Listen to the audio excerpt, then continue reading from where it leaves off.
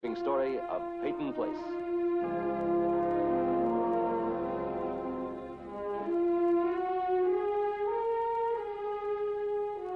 Starring Dorothy Malone as Constance Mackenzie, Ed Nelson as Michael Rossi, Ryan O'Neal as Rodney Harrington, Barbara Parkins as Betty Anderson, Tim O'Connor as Elliot Carson, Christopher Connolly as Norman Harrington, Patricia Morrow as Rita Harrington, James Douglas as Stephen Cord.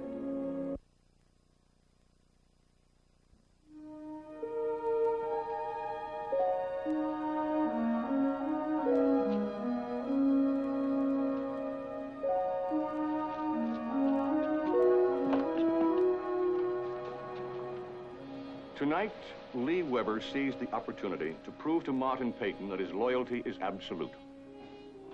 Lee came upon a seemingly harassed, cornered Peyton, forced the old man to confess a fear of Leslie Harrington, and then demanded the chance to destroy that fear. What Lee failed to observe in Peyton's weakness was the fact that the old man was manipulating him, carefully exploiting Lee's desperate need to prove himself.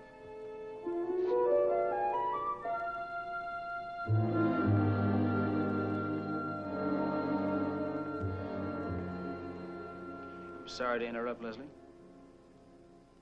I'm knee-deep in paperwork, Stephen. Could you make it some other time? I find it odd that you wanted to stand bail for my client. Well, I didn't want to, but you did. When you have children, Stephen, you'll find yourself involved in situations that go counter to your desires and your better judgment. Care for a warmer-upper? Thanks. Look, Norman convinced me that if Eddie didn't get bail, Rita would suffer. It's as simple as that. Personally, I'd much rather have put up the money for some well-deserving hobo. What if Eddie jumps bail? Why should you say that? You're his lawyer. It's a possibility. If you made it clear to him that Rita's marriage isn't going to line his pockets, why should he want to stick around and risk having to stand trial? Because he's too soft. Eddie wouldn't be able to cope with being a fugitive. That's very perceptive. You've gotten to know him pretty well. I've met his type 100 times before, Stephen, and so have you. Now, are you through grilling me? I have a big meeting in about an hour. Peyton and Kennedy are coming over. Tonight? Tonight. So if you'll excuse me. Well, I'm afraid I'm not leaving. Not yet, anyway. What's happening? You'll be informed. What's the meeting about? I'm sure you'll get a memo. Is it about Eddie? Yes.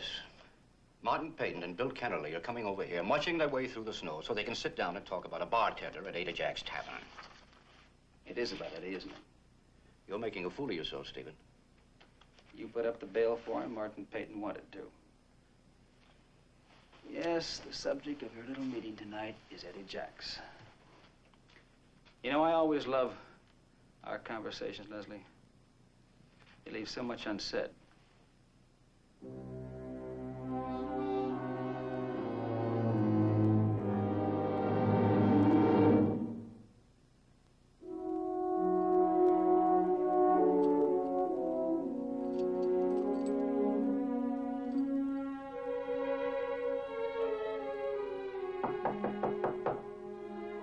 Come in. Oh, hello, Eli. Eddie? What can I do for you? Well, I've got something I'd like to say to you. Relax. It's already been said. Quote, the occupants of this boarding house do not care to live under the same roof with a man who has been accused of murder. Unquote. But they weren't talking for me. Oh, I know. I didn't give you a big reception when you first came to town. But I don't go along with these people that want you to pack up and get out of here. In fact, I think it's a darn shame. Well, thanks a lot, Eli.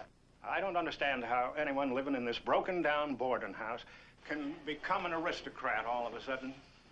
Well, you mean that some night, if you were standing out there on the steps, you wouldn't be a little bit nervous if I came up behind you? Oh, that sounds like something our old buddy downstairs, Hilda Kramer, might have thought of. Well, I'd say that was an even money bet. You're being pretty calm about this. Oh, I've rolled with a lot of punches, you know.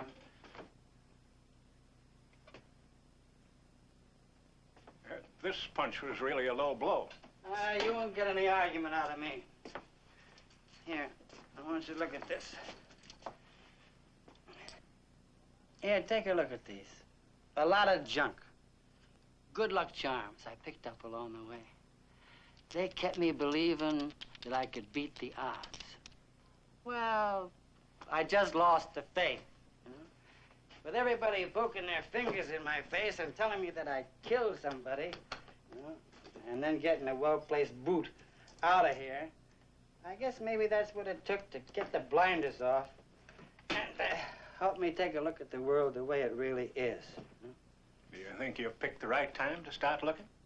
Well, that's the point of the whole thing, Eli. It doesn't make any difference what you pick. All that really counts is what number comes up.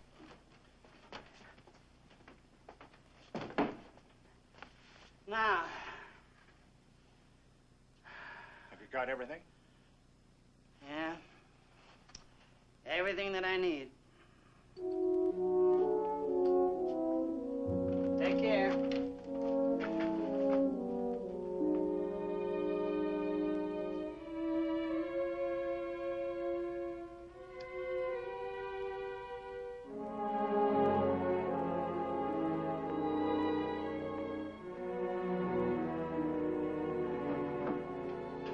Connie, where the devil have you been anyway? I've been worried sick. I'm sorry. You said you'd be gone for about half an hour. Why didn't you call? I lost track of the time. What happened anyway? Well, I walked to the square, tried to take in a movie. You went to the movies? Well, I was feeling a little bit low. I thought maybe a movie might help, but it didn't. Couldn't sit still more than a few minutes. So I went back to the cemetery. Why? I don't know. I just started walking and was thinking of something entirely different, and I found myself there, on the grounds. And then? Stephen was there, and we talked. About Adrian? Yes. I don't know, Elliot. I just can't get her out of my mind. Well, honey, you hardly knew the woman. I know. She had so little in life. And in death. Listen, honey, let it go. She had her own life, and it was her own life, you know. I know I'm being foolish. No, you're not. You're just being a little bit more upset and concerned with other people's misfortunes, that's all. Seems like it runs in the family. Dad called a few minutes ago. Seems like he's kind of upset, too. What's wrong? No, nothing at all. He's got a few things in his mind, that's all. I thought I might drop over there in a while, but I can always put that off. No, go ahead. I'll be all right. You sure? Yes, really. All right, then. I'll drop over for about an hour. Unless, of course, I decide to drop into the cinema.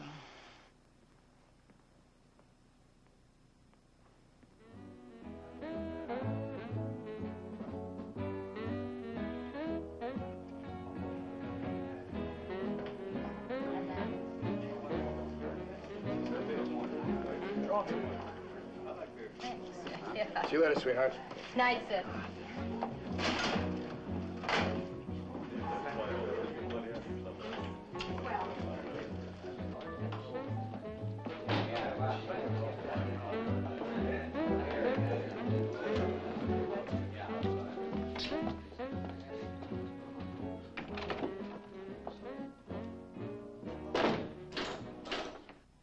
What goes on? I had to see a loan for a minute. What's the bag for? At the moment, it's my home. And where's home tomorrow? I don't know.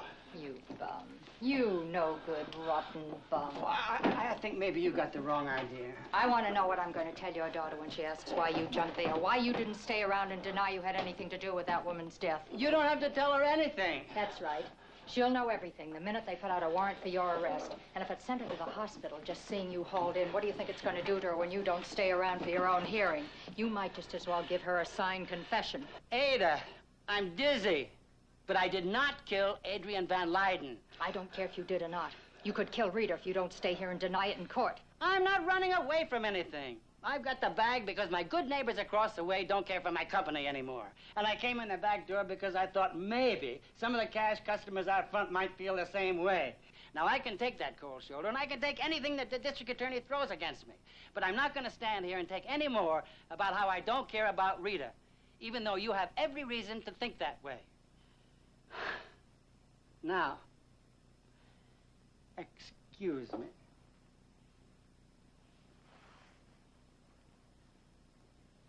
I'm just plain tired. I'll let you know when I find a room. Eddie. Rita's room is empty. You can use it until after the hearing.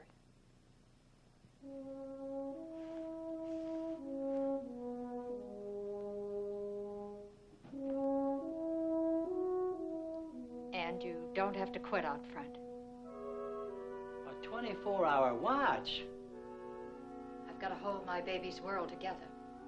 I'm not sure I can make it by myself this time. Oh, what's she gonna think if I move back into the house? She might think a little more of me than she does right now. I did something stupid. I told her what you got arrested for.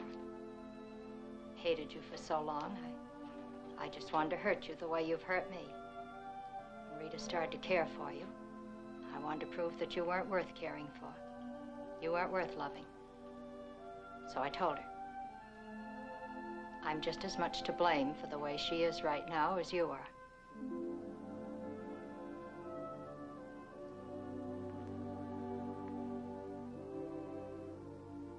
I'm all right. You're lonely, like me. I wasted my best years knocking around with a beat-up suitcase. And you spent yours standing behind a bar listening to other people's problems.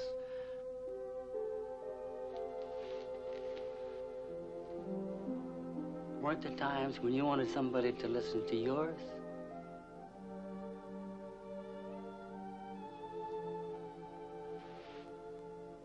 It's just a place to sleep, Eddie.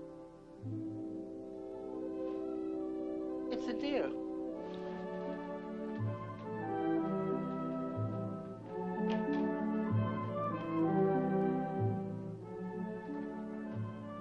And don't you worry anymore about the kid's future.